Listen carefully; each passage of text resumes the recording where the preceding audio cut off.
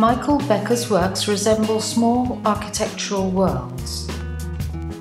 The German artist is fascinated by structures forming the basis of things and by the hidden networks of these structures.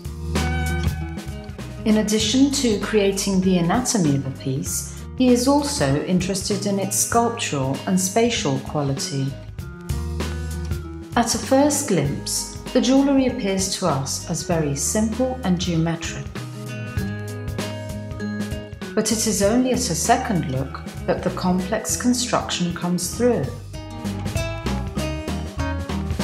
He studies architectural plans, especially those of the Italian Renaissance and 20th century. His emphasis in doing so is on architecture with relatively clean, geometric designs.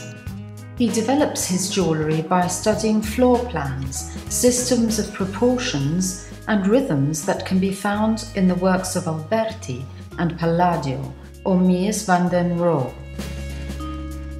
Becker predominantly uses gold in his works as he is drawn by the ambiguous nature of this material.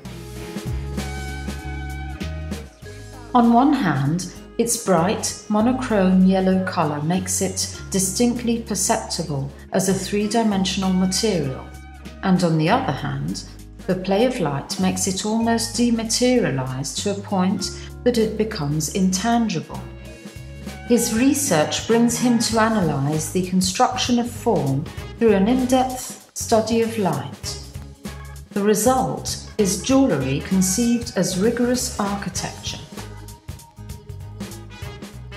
that reacts in a dynamic form to continuous stimulus from light, whereby the colour of gold combined to that of stones creates an almost mystical atmosphere.